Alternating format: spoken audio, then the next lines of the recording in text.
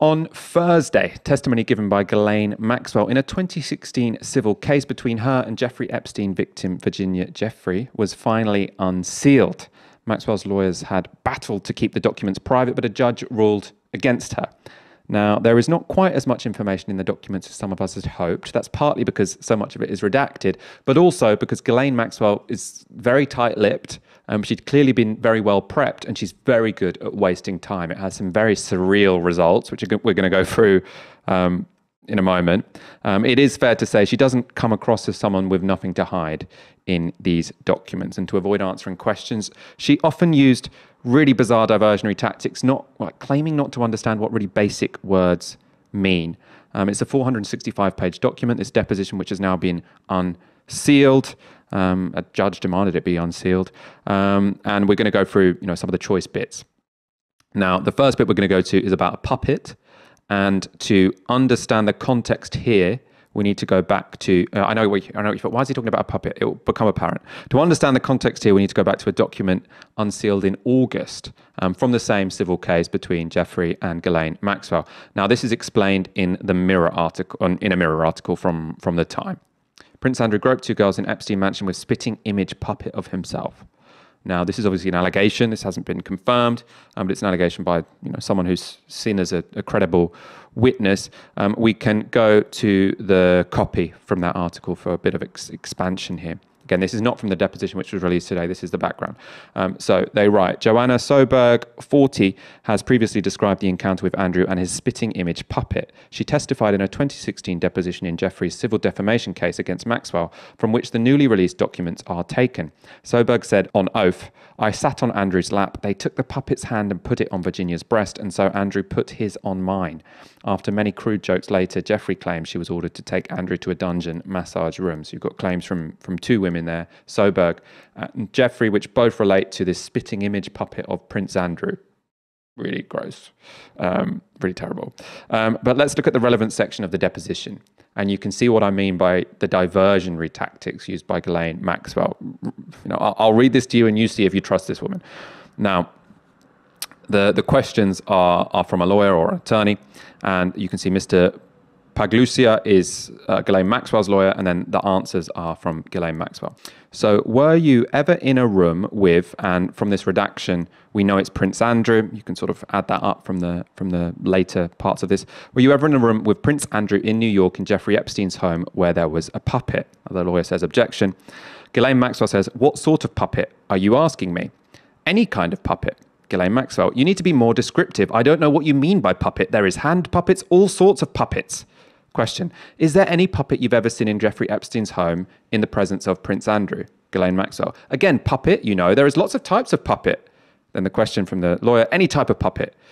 Ghislaine Maxwell. If you want to give me a description of the puppet, I would perhaps be able to say. Question, any type of puppet. Answer, can you be more detailed? Question, have you ever seen a puppet in Jeffrey Epstein's home in the presence of Prince Andrew? My understanding, and this is Maxwell, my understanding of a puppet is a small handheld item you have in a circus. I have never seen that.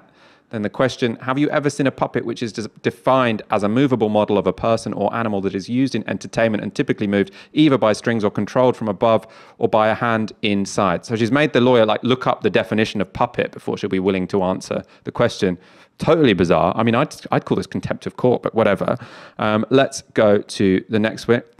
Then Ghislaine Maxwell says, I have not seen a puppet that fits exactly that description. Question, have you seen any puppet that fits that description? And then she says, can you re-ask the question, please? It's Ghislaine Maxwell. Yes. Have you seen any puppet that fits any description in the presence of Prince Andrew and Jeffrey Epstein? So this is really repetitive because it's a very repetitive interview. Now, Ghislaine Maxwell here completely changes the line. So she says, I am not aware of any small handheld puppet that was there. There was a puppet, not a puppet. There was I don't know how you would describe it really. I don't know how you would describe it. Not a puppet. I don't know how you would describe it. A caricature of Prince Andrew that was in Jeffrey's home. Did you use that caricature to put the hand of the caricature, redacted breast? Objection from the lawyer. Ghislaine Maxwell, I don't recollect. I recollect the puppet, but I don't recollect anything around the puppet. You characterized a puppet, characterized it as it is. I don't know, as a characterization of blah. Do you recollect asking Virginia Roberts to sit on Prince Andrew's lap with a caricature of Prince Andrew? I do not recollect that. Now, this is not someone who is being open and honest. It's someone who is really trying to waste time, completely bizarre. The same thing happened with regard to sex toys. Let's get this up now and then I'll go to you, Ash. So she's asked, do you recollect having sex toys at the Palm Beach house where Epstein lived? Answer, you have to define what you are talking about. Question, a sex toy meaning a vibrator of some kind. Sometimes they are called dildos, of that nature, anything like that. Answer, I don't recollect anything that would formally be a dildo, anything like that. Question, how would you define sex toys? Answer, I wouldn't describe sex toys. Question, did you have anything that was of an electronic nature that would be used during sex? Answer, I have no idea what you are referring to. And then you've got a load of redacted stuff. Now, I mean, Ash, I want to bring you in on this because I don't watch many trials, but the idea that you've got someone who's accused of, very serious things, who is, basically wasting the court's time by demanding everyone define the meaning of very simple words, which she clearly knows the meaning of. What the hell is going on here? This is actually how the legal system ends up so stacked in favor of people who have access to limitless legal resources, i.e. they've got enough money to just drag out procedures. In lots of really high profile court trials, this is of course a deposition, but in a court trial, like for instance, the O.J. Simpson case, he's got a legal team, which is, several people deep, right? Often has more staff working on it than the prosecutor's office, and just objecting to every single form and foundation of any question or any line of inquiry, hoping to just slow things down, take the wind out of, the prosecution cells and just muddy the waters, right? And that's the work of the defense. It's not to necessarily put up a credible defense, to debunk the facts and the accusations being put to them. It's just to create so much noise and so much bilge that you can't really access the truth. So I think that's how you should make sense of this. The second thing, and I think that we should actually spend more time perhaps in another show talking about Ghislaine Maxwell and Jeffrey Epstein, is that we sometimes, and rightly so, we focus on the abuse as a way of explaining their relationship and connection to one another. The abuse that Epstein perpetrated on these trafficked girls and women. But I think that it's highly likely, and this is just my opinion, that there's a different story here, and it's to do with assets. It's been said that one of Jeffrey Epstein's roles as a financier was hiding ill-gotten assets for people. He also had an island in a tax haven, this, that, and the other. He was good at moving money and assets around. When Ghislaine Maxwell's father, Robert Maxwell, the disgraced press baron who had they say he fell off his boat, which was named after the Lady Ghislaine, after he'd embezzled pension funds from the Mirror, I think it was, that they didn't recover all of the money that he'd embezzled, and no one really knows what happened to it. And I wonder if, and this is just a theory, which other people have said might be true, that Epstein helped conceal those assets, and that's a big part of why Ghislaine's so protective of him. Well, the thing is here, Ash, or I'm a bit confused now, is there's two meanings of assets. So one of them is about, the big wealthy stuff, and he's good at hiding people's money. The other is he was an asset for, a secret service, which is the theory I'm more in. I think they probably worked for the secret services of one form or another. And do you? Yeah, so this is from our friends at True Anon, sort of explain why this is so plausible. I think it's probably true. Obviously, I can't confirm that. But the idea is that there's a lot of elements missing in the story, especially of how Jeffrey Epstein got his money. So if you watch the Netflix documentary, which is kind of the official story is he was a powerful man who could get away with awful crimes because he was so powerful. And it's fits into that Me Too narrative, which is obviously true, which is that powerful people can get away with awful things, especially powerful men can get away with awful things. But the alternative explanation is that the reason he was powerful is because he did awful things. So he was useful to elites and the establishment because he had these perversions. And the point of his pedo island, as it's called, is that it was fitted with lots of video cameras, and he would get compromat basically on important people for the secret services. And then they could use that, for whatever ends they wanted. I think it's kind of convincing. It hasn't been confirmed, but also it hasn't really been addressed properly by many people in the mainstream media because they prefer to go for the conventional narrative. I'm going to go to you on this, Ash, in one moment. First of all, I just want to go to two more sections from the deposition which are relevant to this particular theme. So, question.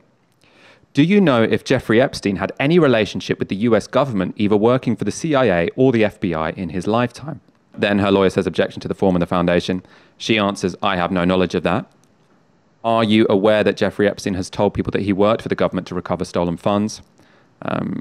Ghislaine Maxwell, I don't recall conversations about that. Has he ever told you he worked for the US government? I don't recollect that. Does Jeffrey Epstein have any affiliation with the Israeli government? Answer, I have no knowledge of that. Question, do you know if he ever performed any work for the Israeli government? Answer, I have no knowledge of that. Question, have you ever visited Israel with Jeffrey Epstein? Answer, I'm sorry, I don't recollect. Again, someone who's being very cagey with her answers.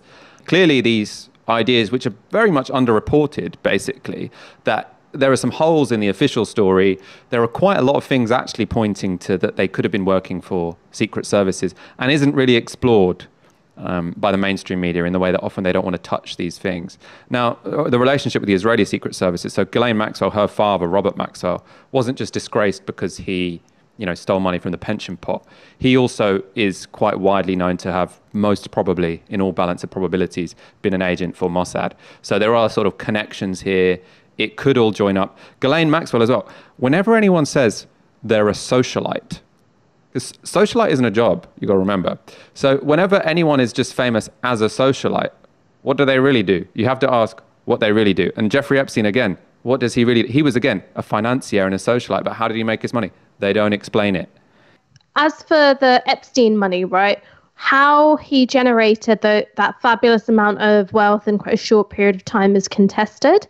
But one of the suggestions is that was actually a huge, securities fraud, which was investigated by the SEC, and it was his partner that went down for it, and Epstein wasn't touched. And that also, again, a huge portion of that money was never recovered. Now, this might confirm your security services theory, which is the reason why he wasn't touched is because he'd become useful as an asset and blah, blah, blah, blah. But I do think that there are explanations for where that money came from. So, in the official story, he worked at a high-grade public school teaching maths, and then he got given a job by the dad of Bill Barr, who is currently prosecuting Jeffrey Epstein, who's currently in charge of his prosecution, and then in this financial firm. The whole thing, it doesn't really stack up, but we'll go through it in detail soon. But yeah, this deposition, I think, is showing you that Ghislaine Maxwell is on very, very shaky ground, and also that the mainstream media aren't asking the most interesting questions about this particular case because they don't want to touch it.